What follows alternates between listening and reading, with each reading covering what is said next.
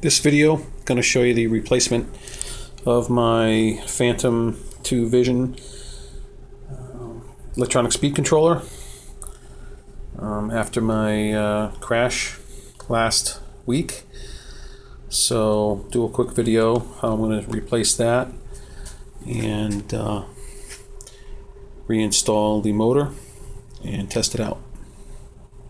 This is the replacement ESC from DJI, and that will go in just like this, and that lead will go to the V and G leads here that were unsoldered from the main board to get the old one out, and there's two screw holes here to fasten it through, and as you can see on the back side is the LEDs. So that's pretty neat. Comes well packaged. Spare part number 7. So I'm going to get my equipment set up and probably do the fix here in the vices and then install the whole unit in and connect the main board. Solder points. Replacement ESC from DJI comes with some spare screws for the attachment here. These actually go through the top of the ESC and down into the cover for the LEDs, which are on the bottom side. Okay, so here's my setup. I'm going to rewire the motor to the speed controller, and I'm going to use the same wiring as the opposite motor. So we'll look at that and we'll reference that wiring setup there, and we'll do the same attachment points on the main board, but we'll do it over on this side. So I'll do my soldering here for the motor, and then I'll move everything as an assembly over to the shell and do my final connections to the main board over there. So, which will be those connections right. Let's see if I can get my finger here. Right there, V and G. It looks like I got enough solder there to use. I may clean that up first. Okay, we got the black on. Put a little solder around the wire itself. A little bit of flux on the pad that you're mounting to. I built a little puddle of solder on the pad on the ESC first, and then coated the wire, and put a little bit on the tip of the soldering iron as well, and just set it in there nice. So we're going to go for the red wire next. Got all three soldered down.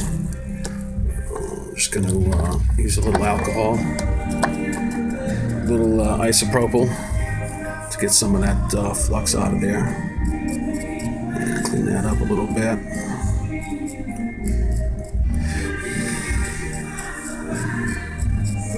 And get those contacts cleaned up.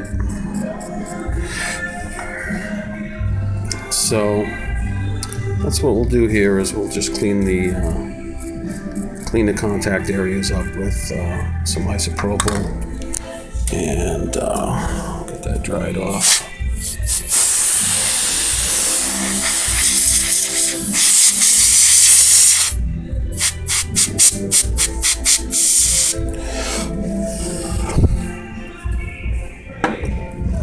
Okay, so we got that in, and we'll move that all over into the shell, and we'll do the main board connections. I have the motor attached, soldered to the ESC.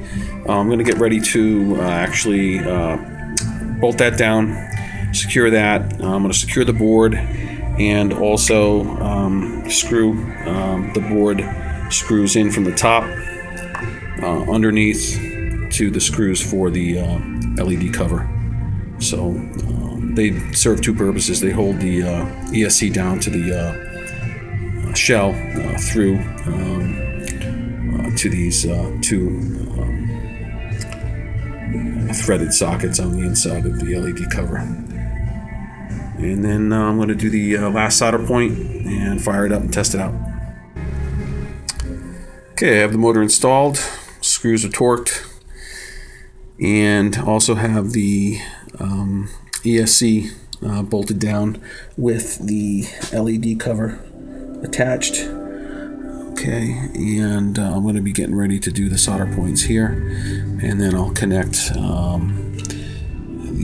main lead from the board to the ESC.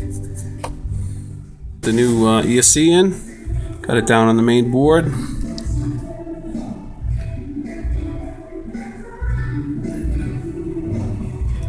So we'll get ready to power it up. Okay, I finished the ESC installation. I got the shell back together, tested my Wi-Fi, and everything seems to be working back the way it was pre-crash. And let's see if we got the motors working. Make sure we're spinning in the right direction. Looks right. So everything looks pretty good. I got the rotor pixel gimbal installed, so you can see that's working pretty good. So all in all, after a very heavy crash, total crash damage cost me about $22 for the ESC, and probably $15 for some new props, and a little bit of patience and some epoxy here and there, and we're back in business. So thanks for watching, and please subscribe.